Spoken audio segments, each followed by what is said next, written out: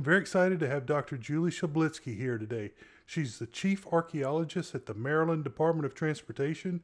She's a professor at 2 universities, and she's written several books, including Archaeology of the War of 1812 and Box Office Archaeology, Refining Hollywood's Portrayal of the Past. And here we go with our interview. Okay. I want to thank you for coming here today. I really appreciate it. And we're going to talk about archaeology and movies, something that's very important to both of us. And as also an archaeologist and a big movie fan, and I think you are too. So could you start by just telling me a little bit about your archaeological background, which is really extensive? Yeah, I have been doing archaeology for over 30 years, and my undergraduate and graduate work was in Minnesota and then later in Oregon. So I moved from the Midwest, where I did a lot of archaeology in the National Park Service as an archaeological technician, and then I did my master's degree and PhD out in Oregon, out that direction. And so all throughout school, while I was going to school, I was working for any of the National Park Service, the U.S. Forest Service, and even CRM firms. So I worked all over the place. And then once I graduated with my doctorate, I went ahead and took a position with the Oregon Department of Transportation as one of their archaeologists. So that's where I was for a while. And then about 12 years ago, I went east and took a position here in Maryland at the Department of Transportation. So I've been leading their cultural resources program since then. But I also have academic positions at the University of Oregon as well as the University of Maryland, where I do research and work with graduate students. Okay, so out in Oregon's where you started working with the boom towns and Yeah, so Oregon is kind of where the Wild West archaeology work had started. And so I had a lot of fun looking and exploring industrial archaeology sites, anything from logging camps to mining camps. And that's when it came time to choose my dissertation for my PhD. That's how I arrived upon the idea of doing something in a town like Virginia City, Nevada. okay, and that led you eventually to Bonanza. Yes, Bonanza. And Bonanza was a little bit before my time, Oh, I'm going to get but a disturbance here. Time too, but I caught the end of it, I guess. yeah, so Bonanza was before my time, but everybody kind of knew about it. And when you go back and look at some of the old programs, you realize how simple the sets were, how basic the clothing was, and how everybody was very, very white, except for Hop Sing, the kind of token Chinese man who represented the diversity at the time. Right. They always wore the same color clothes to keep it simple and everything. Yeah, So, so mhm. go ahead. I was say, so back then, unlike today, where you have a more educated audience, back 50, 60, 70 years ago, people weren't, I don't think, as educated about how people dressed back then, what would have been appropriate for street scenes, even the types of bottles and cups dining rooms would have been set with. Those sorts of details were never looked into or really worried about by the production team because, again, you have to worry about what you can get away with your audience, and that was an easy thing not to worry about. Right. And then I think we'll get back to that in a little more, but how those details can lead to a better film product or a better movie product. And so so let's just jump right into that. I'm looking at the questions over here. That how did how did you first start applying this to a film, to movies? Your idea that led to the book, I guess, is what I'm asking. How did your idea kind of coalesce for the book? As an archaeologist, I'm very much tuned into material culture. And as an historical archaeologist, I recognize things in movie sets. Table settings, I think, is a perfect example, or in the background, a lamp, or clothing. These sorts of things that communicate to me a historical story in my archaeological sites is something I can see in these movie sets. Because as an archaeologist, when you pick up a ceramic sherd, for example, you're not just seeing a broken thing, you're seeing the entire cup. Or when you see a bottle lip, you're not seeing just the bottle lip, you're seeing the entire bottle. So then Okay. as an archaeologist sitting back on my couch watching a movie or television, I'm always looking at what people are doing with those items in historical scenes and documentaries. And I began to notice that there's discrepancy there. But to me, I think what the more important takeaway is, it's not just about the stuff or the material culture, but it becomes about the people, right? We're anthropologists, Hmm. and I began to then kind of not worry about how the table is set, if that's the right transfer print, or if they're using the right color bottle glass. I began to think about, well, who's on that set? How are the scenes being portrayed? I think a great example is if you look at any street scenes of Bonanza, you'll see a bunch of dudes running around, and there's no children, and there's very few women. And we know when we think about a busy street scene, there should be all sorts of people, shapes, sizes, ages on the street to really communicate community. Right. And and so that's, I think, the first thing you see in any Wild West film is that you just see that absence of diversity and sex and age and race. Okay. So just to jump in as an aside, you're aware that Ben, I think, had three wives and killed them all off on birth. And then Joe, that's what ended the show is when little Joe's fifth fiance or something died because they were really good about killing off the women instantly in Mhm. that show. So you put together a really great bunch of people, Charlie Hecker and some of the other, Charlie Ewing, Russ Koronic, uh, some of the underwater pirate guys. And how did you assemble such a good group? Well, the authors came together as as a session in the Society for Historical Archaeology, one of their conferences. So, whenever you do an edited volume, that's kind of where you start, but it doesn't need to be where you end. A lot of times, you can add people to that edited volume, or you can take some away if it doesn't make sense. And what I was really striving for was a compilation of different types of sites, underwater sites. I wanted to also look at terrestrial sites. I wanted to look at the West. I wanted to look at the East. And I didn't necessarily need to even stick in the United States. So that's why we have some of the Viking, we have a Viking chapter in there to look at, something else besides just American archaeology. So I was really trying to gather a group of people from diverse backgrounds, which have different perspectives about how they see and digest and process what they see on the television and how they reckon that with their own work in archaeology. Okay. Well, this may seem like a simple question to you, but you can help clarify it to us old men. Why is it so important that the community that you see visually reflects reality? I mean, what is it, does it? How does it help our modern society by seeing a realistic depiction?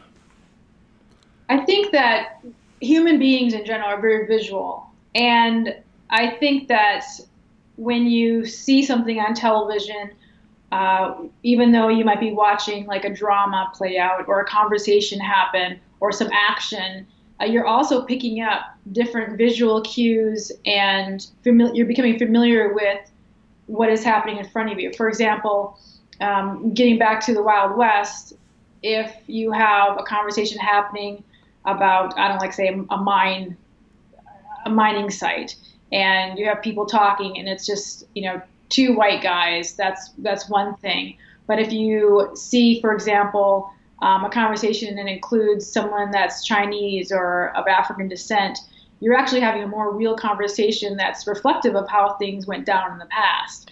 So Virginia City is a great example of where you had a very diverse global community. You had people there that were African American, that were immigrants and migrants from Boston, Massachusetts. You had Chinese coming from overseas. You had people from Jamaica. You had people from Germany, Ireland, England. So you have this really diverse group of people that come together, and that's really what these mining communities were, and that's really who we were and are today. And I think when you look back at the old films of the 1950s, 1960s, 1970s, you're just not seeing that diversity for a couple reasons. One, I think that you're having people who are white producers and white executive directors creating these scenes. They're trying to tell a story to their audience, being white people, and they're not thinking about anyone else or anybody else that might not be them. So it's almost like this single dialogue that's happening. Okay, and it kind of reinforces that like this white America, white Christian people, because it was just like the Tarzan character Ben taking care of everybody else's problems, kind of like the Yeah, great white father. And it exactly. So even okay, like you even think about you've heard of the spaghetti westerns because it was always a big joke that these Wild West, instead of having Native Americans playing Native Americans, you end up having these Italian people playing Native Americans when there were plenty of Native Americans out there who were probably willing and ready to take those acting jobs.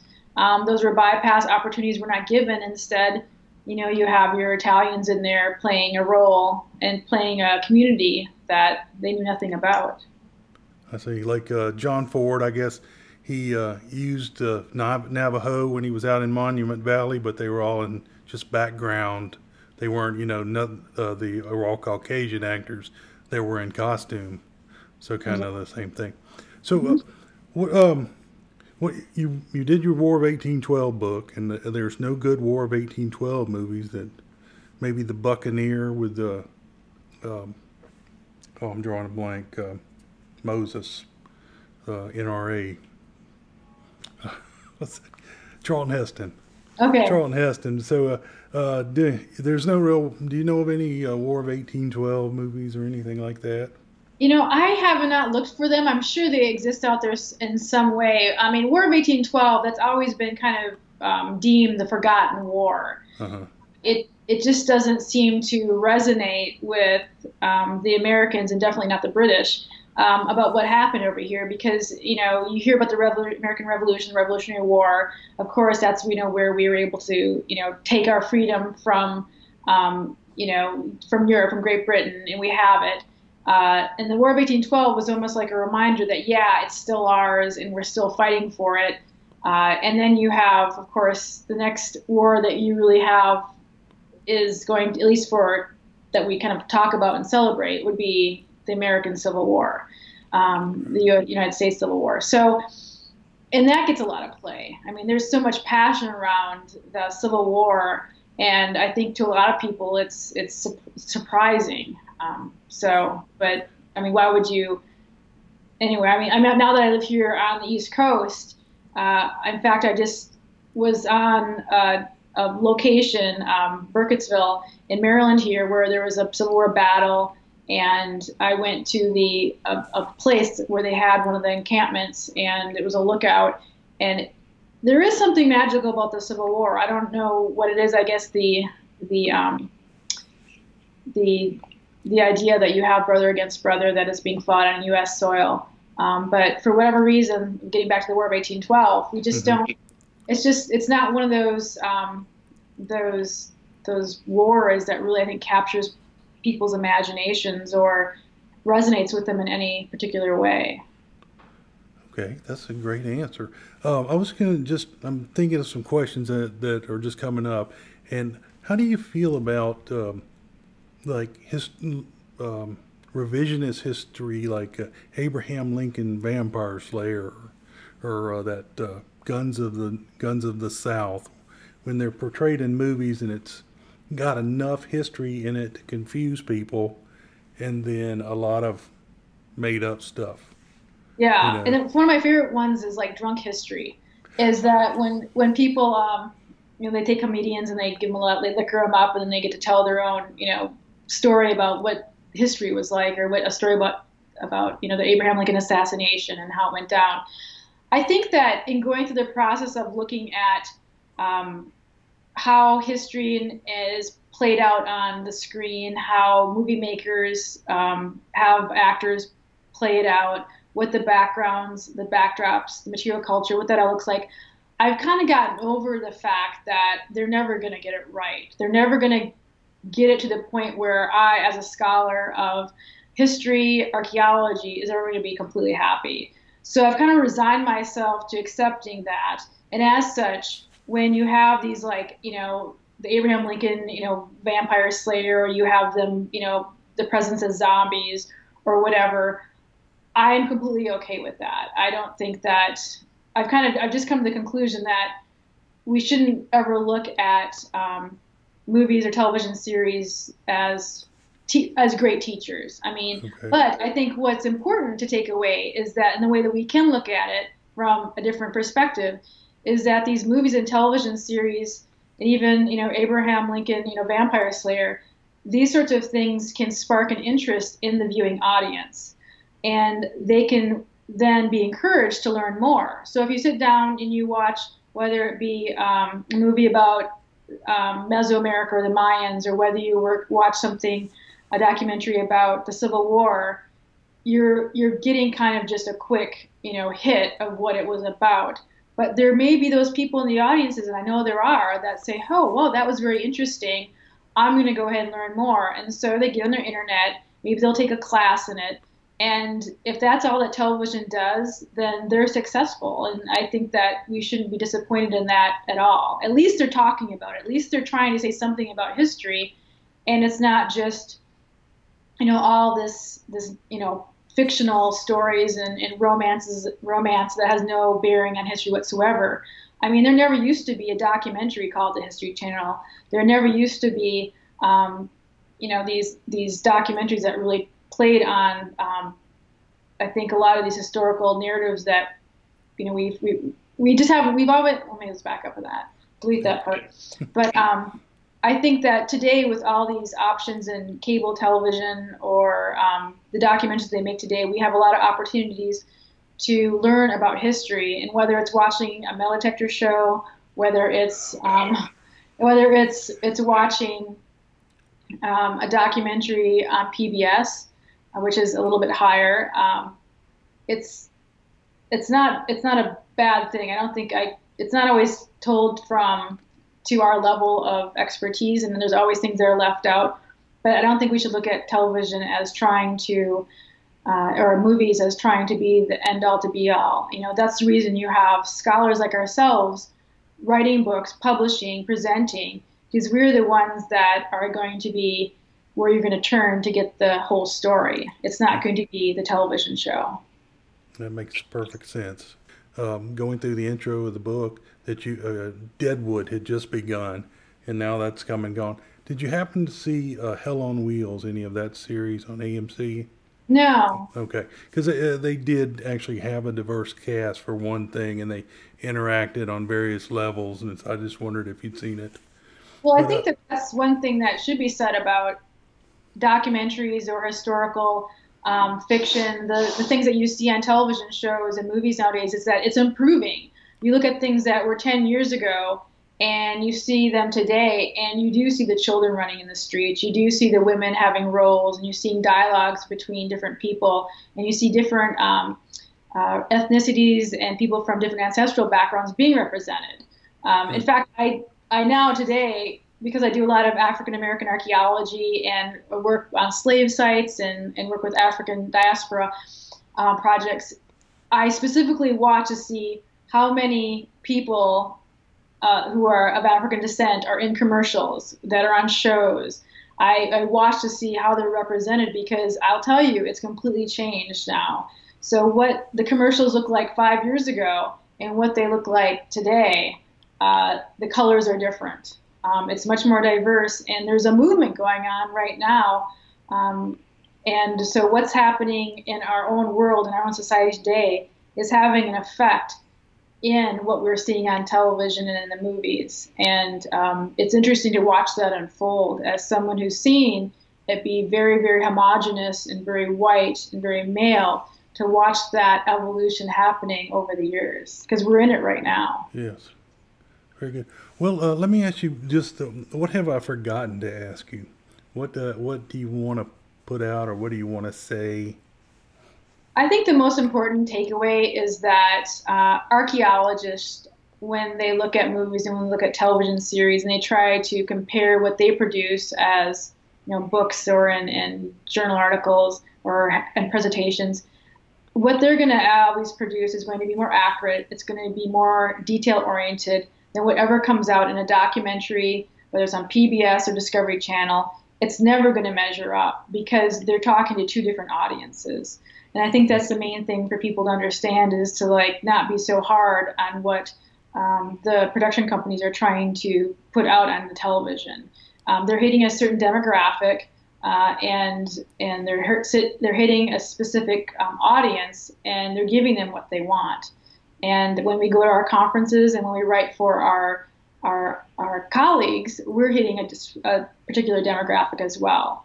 So it's okay that we're hitting different people, and but we shouldn't be afraid, I think, to go ahead and when the opportunity arises to be in a documentary about a specific subject matter, whether it be Nazis or whether it be something else, we shouldn't be afraid to step into that world and to represent archaeology or historians because I'll tell you this is that you're going to reach a lot more people in that role than you will in your academic role. Okay, very good. I think that went really well. It's like I said, I'm new at this, and I appreciate you taking the time and kind of helping me through the questions. And the links to Dr. Schablitsky's books are in the notes, so please check them out.